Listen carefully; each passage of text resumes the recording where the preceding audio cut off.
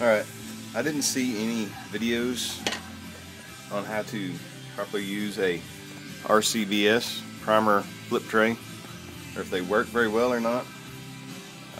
Recently got this one. I haven't used it a whole lot of times, but just wanted to post a quick little note video. Maybe you can see how it works, if it works, how to use it. I prime by Rcbs primer tubes. But I get my primers in these boxes. It makes it hard to pick them up without flipping them all over individually, which takes a lot of time. You can't pick them up right out of there. The easiest way I found to do it is just put the cardboard down, that, pull them aside.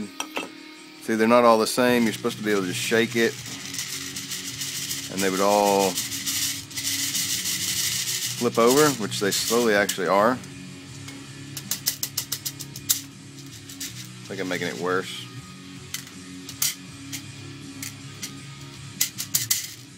Yeah, definitely making it worse.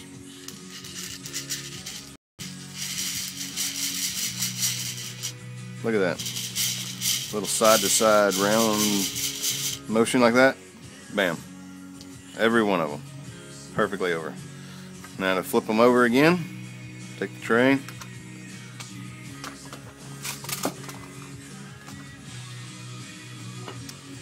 Perfect. Every single primer is ready to be picked up.